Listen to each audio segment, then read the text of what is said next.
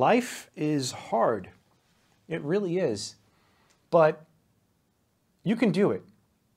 If you have a dream, if you have a goal, just know that you can do it. In this video, I'm going to read an email I received from a viewer here on the channel. His name is Luis, and he's from Brazil, and he is 33 years old. And the subject of his email is too many interesting subjects for a messy mind. So if you have any advice after I read this message, leave a comment. It helps others, and maybe you can help him. This email is very, very recent.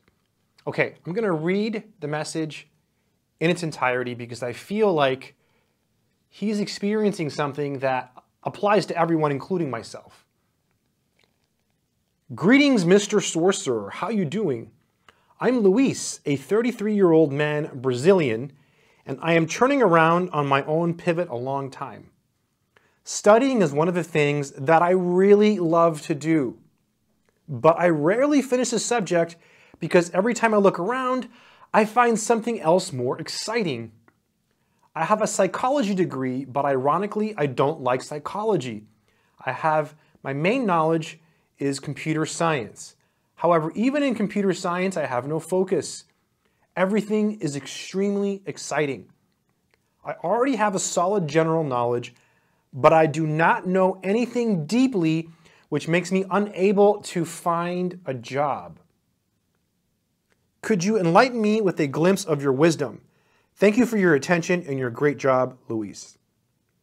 Yes, I do have some advice. So first, let me just say that your experience is a common one, and it's one that I've heard people complain about. I've known people in my life that have said, oh, I just have so many interests, there's so many things I like to do, I can't decide on what I want to do. But there's a difference between things you like to do and things you're going to do for work. Unfortunately, you know, a lot of times people love something and they really want to do that for work, but it's not practical for whatever reason. Maybe it just doesn't pay enough money and their quality of life is not going to be good. Maybe in the area that they live in and they have to live in that area for some reason doesn't have jobs and they're not willing to move. You know, there's a variety of reasons that, you know, people can't do what they love. But if you really like something, I do believe that it's possible, and you shouldn't give up, and you should try. Because for most of us, work is one of those realities of life, right? We have to go to work every day. Every day we get up and we have to do some task to make money because we have to eat, right? We have to pay bills, right? So it's a part of life. I'm going to say that your ability to get excited about multiple things is a positive thing.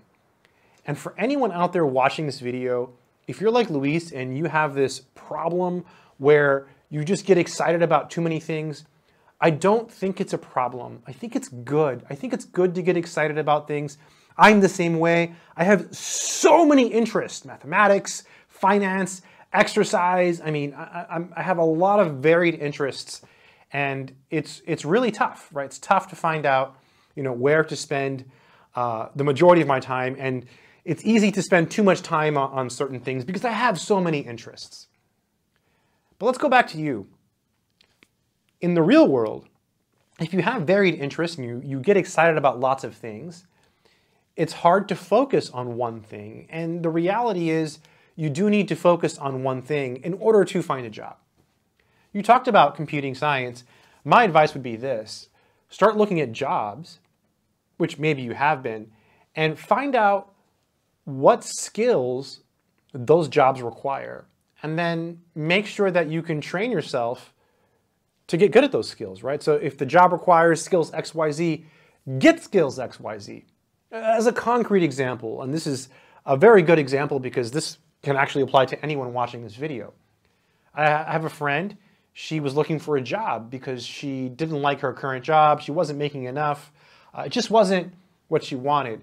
So she took some training, it was a Salesforce training, and she was able to get a job really quickly, making over 6 figures a year.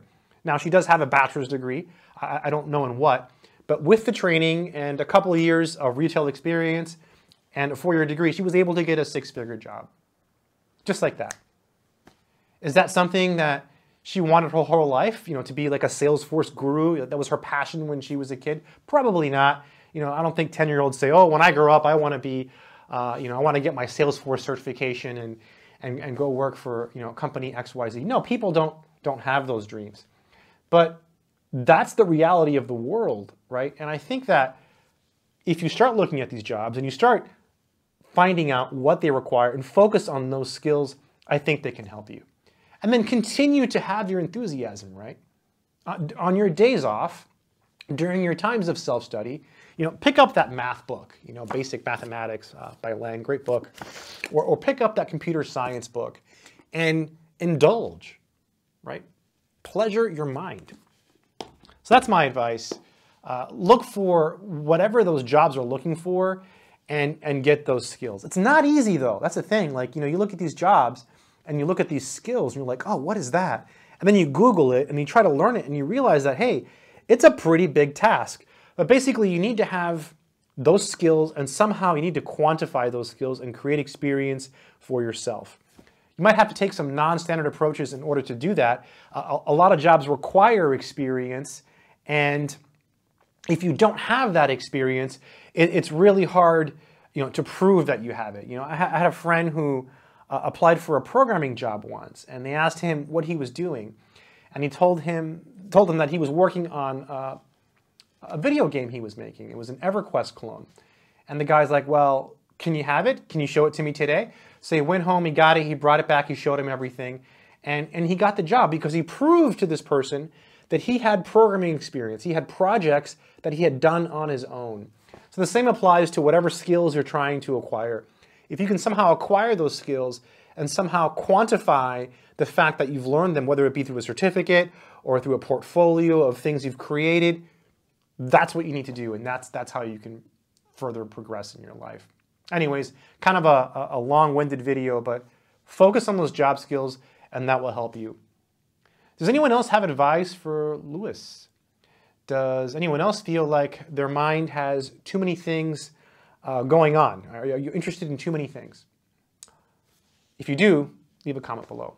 Also, if you want to learn mathematics, I do have courses. They're on my website, mathsorcerer.com or freemathvids.com. I'll leave a link in the description. Just check them out. I have courses on algebra, calculus, etc. They're actually on the Udemy platform, but if you buy them, please use the links from my website, as it helps me greatly. So they're legit courses. My website isn't very good, but they're legit. When you click the links, it does take you to Udemy, and you can learn some mathematics. But yeah, hopefully this video has helped someone out there. Good luck. Keep doing mathematics.